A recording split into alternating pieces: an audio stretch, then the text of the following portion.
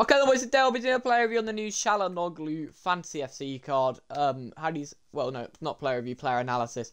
How these analysis works, I just tell you about a card, that sort of thing.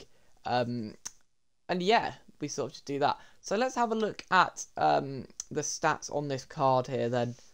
So we have, well, not the stats.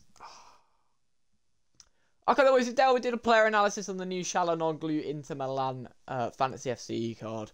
And how these Fantasy FC cards work is they will get upgrades based on how well they do for the club. So let's have a look at this then. So the next 4 games for Inter are fairly simple. There's a few sort of, there's 1 or 2 big games for them. But they should be winning every single one there because at the moment, boys, they're on about a 12-game win streak, which is insane. So you're probably going to get 1 upgrade for that. If he plays 3 games, which he probably will, boys, because, like, Calhanoglu, he is a bit of a backbone for them, I do believe. So he should be playing 3 of them. So that's 2 upgrades. And then if they score 11 goals, which, yeah, no, I don't think they're going to do that. They're more of a clean sheet team. And then he's probably not going to get a goal or assist. But so he's probably going to end up around the 90, 91 rated mark, I'd say. But yeah, let's actually jump into the card now then. So he's 5'10", high, 4-star, right foot, most explosive. I like that. That's a perfect start to this card. He can play CDM or Cam. That's also quite nice.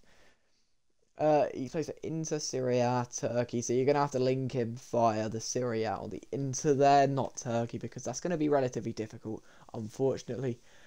So the pace on this is okay for a centre mid, I guess. It could be higher. And then the shooting is good. We like the shooting. Low finishing a bit there. But, you know, apart from that, it's very nice. Passing is brilliant. Still trying to pick out weaknesses on these cards, really. Dribbling is great. Defending is good as well. And then physicality, you got low strength there. There's a few little minor airs for this card. Finesse shot, dead ball, picking pass, intercept, first touch, technical, and relentless. So this is where we'll sort of get a bit technical. He's got Travella plus, that's weird. Long ball plus. I mean, this is a good card, but it's definitely not worth it for 400k, boys. I would not go anywhere near this card.